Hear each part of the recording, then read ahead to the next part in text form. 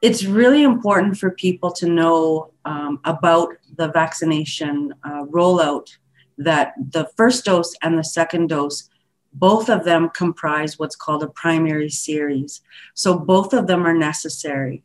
And why the second dose is so important is because you do receive a certain amount of protection following the first dose. But the second dose that you receive several weeks later actually helps your immune system to mount a stronger immune response and for a longer period of time, and affords maximum protection, not only to yourself, your family, and your community members. One of the ways I think that has been a little bit confusing for people is even some public health officials or physicians have used or have described the second dose as boosting the effects of the first dose.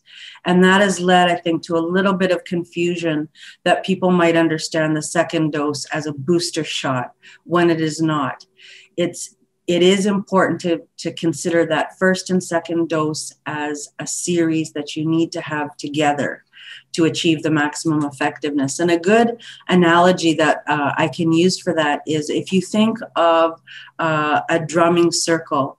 Sometimes the circle starts off, with the lead singer, beating the drum and singing on his own. And that's your first dose protection.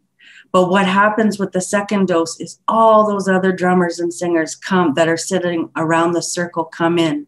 And with all those voices and the beating together, you get the maximum, experience of that circle. And that's the same thing with the vaccines. That's why the first and second dose are so important. And we encourage all BC First Nations people to get the second dose when it's offered to them to complete that series. I think something else that people need to understand is the different levels of protection that the vaccine provides.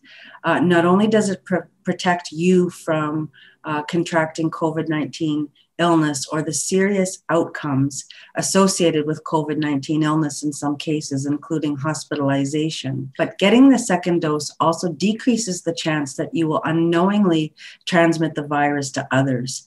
And when we think about how and why we want to protect the people around us, we think about the people that we care about, our families, our communities, and our elders.